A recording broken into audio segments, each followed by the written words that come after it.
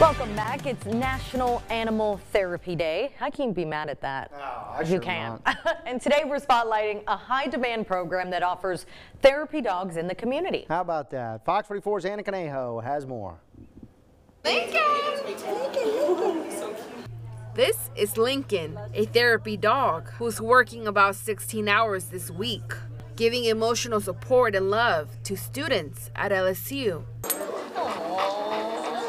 Like Abigail Nolan, something she says is essential for her and others.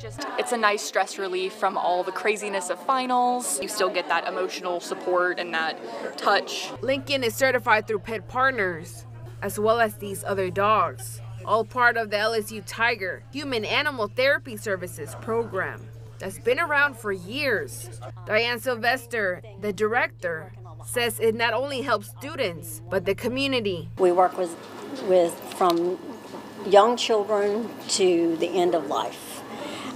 We do a lot of cancer patients, working with them while they're doing their chemotherapy. We hit every area of the hospitals that we can.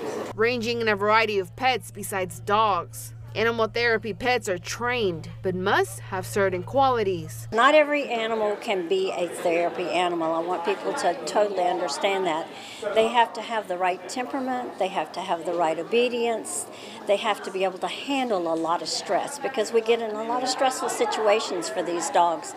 With each visit, Sylvester says she hopes people take away a few things. Relaxation, a little bit of comfort, a little bit of love.